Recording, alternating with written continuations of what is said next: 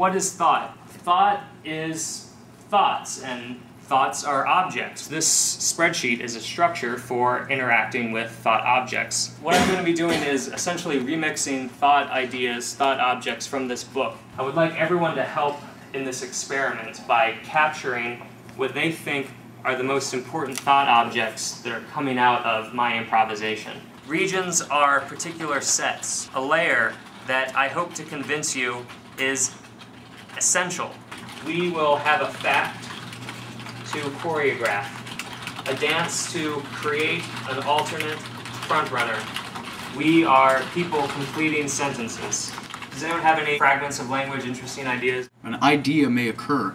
In this talk is a whole person, characteristic of looking back to accept the environment. The most Scrabble brain objects hierarchy regions, letting them play history. What we are, objects, misconception, the most of music.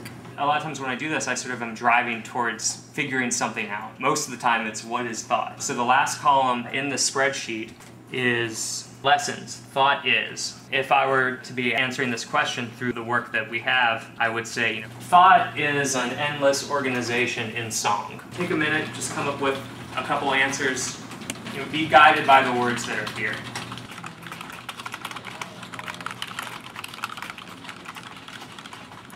Who's got an answer to the question, what is thought? Thoughts are manipulated in books to organize waves of future hints to alternate what we are doing. Objects created by endless waves of interacting signals. Thought is essential interactions between environment and conversation. Thought is a context ready for things to get confused. I like it. I hope that this has kind of showed that this method, this way of reading text, of improvising, of breaking structures down into little bits and then seeing what you can do with them is a fun and interesting way of looking at language and can lead to insight.